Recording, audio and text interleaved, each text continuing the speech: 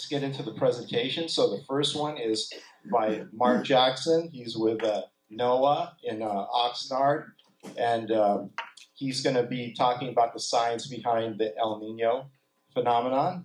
Mark? He's a scientist in charge, by the way.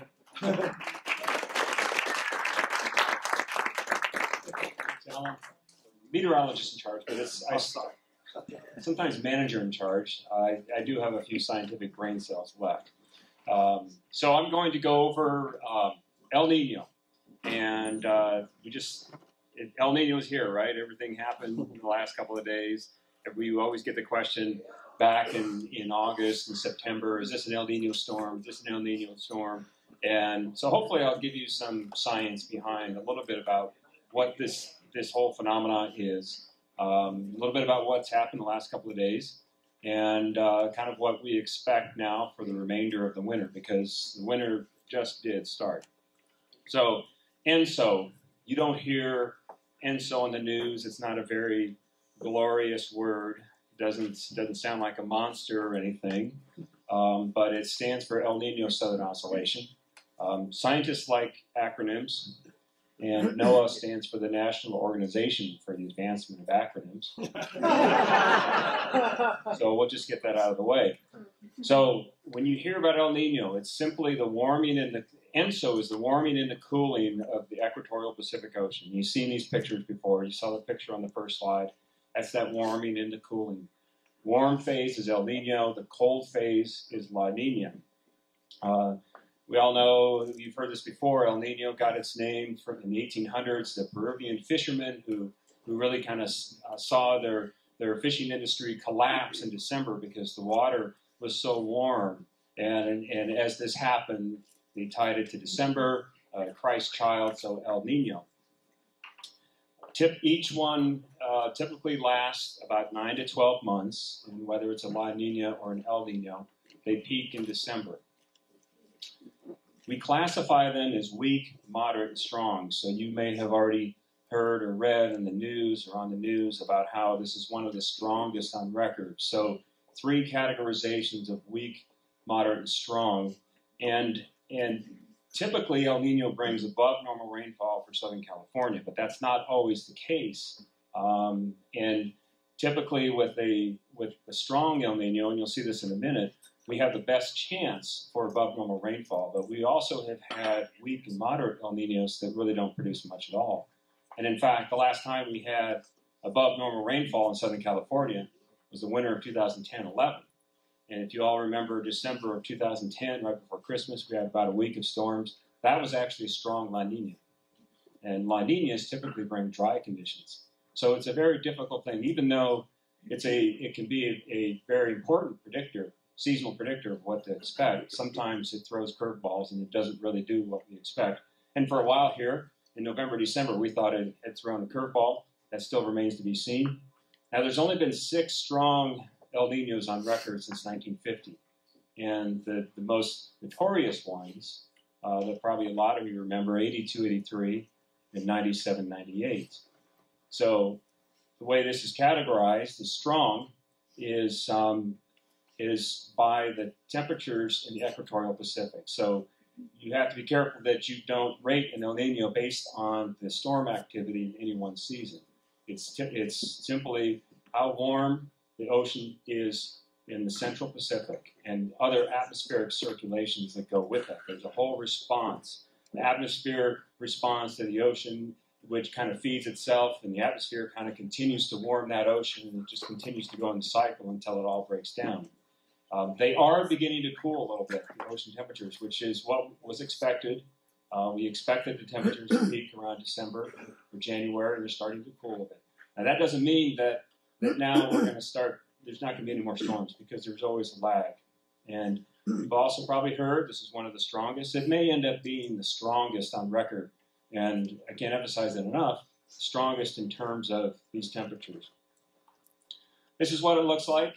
This is a figure that shows the sea surface temperature anomaly. This is a monthly plot that shows this warm, very characteristic band of water that stretches out from the central Pacific. That black box that you see on there, that black box, is a region called the 3.4 Nino region, and that is the one region that we can then use to compare month to month to month, to season to season to season. So when we say that this is maybe the strongest El Nino on record, it's based on the temperatures in that black box, going all the way back to 1950. So if you plot what those temperatures look like in that box, and these are 3-month averages from left to right, the bottom you see that's March, April, May, and June, and right in the middle is that October, November, December. I put the two strongest ones on record, the 82, 83, 97, 98. And as of September, October, November, you can see that we kind of fit right in between 82, 83, 97, 98. When the new number comes out for October, November, December, next week the Climate Prediction Center will give us a new number on what that temperature will be. It's very possible that it's going to be above 97, 98, which would make it the strongest, the warmest. I think it's more accurate to say the warmest El Nino, but it's the strongest El Nino on record. This is a plot that shows different models that forecast what that temperature is going to do. And there's every model, no matter how alike they may appear on the surface, deep down inside, there's different equations that take different data. So you have dynamical models, you have statistical models, they all come up with different answers. And so there's kind of a spaghetti plot. And same kind of thing where you have those 3-month temperatures, and kind of where it's peaking right there is where we are now. But the models are all in agreement that we're going to start to cool. And in fact, there could be the possibility that we could go into a La Nina next winter. So if we look back at our past strong El Ninos, typically this is the pattern we see. The graphic on the upper left shows the strong jet stream as it comes across the Pacific Ocean, typically wetter than normal across California into the desert Southwest, into the southern states, typically warmer and drier across Canada, and then dry up in the northeast U.S., which I'm sure they would enjoy after the record snowfall they had up in the northeast. But there's impacts across the whole globe. There's impacts throughout Australia. You can have droughts in Australia, Indonesia, very dry, and almost every continent experiences some sort of impact from effect of El Nino. And so it is quite amazing that that warm band, as it stretches across, can really have such a dramatic effect on weather around the world. So this is what it should look like from October to December. It should be dry across the northern U.S., dry in the Pacific Northwest, and this is why we've been scratching our heads, because as you might know, the Pacific Northwest, Oregon, and Washington has been extremely rainy and snowy. Squamish Pass has a ton of snow. Maybe not so unusual for Central California, Northern California, but really kind of Pacific Northwest. So that's been kind of a puzzler. Typically we have, in this time period of October to December, above normal to maybe about average in Southern California. This is what we've had so far. And this is showing the percent of normal precipitation. And what you see here is this red blob in Southern California. And that's very unusual.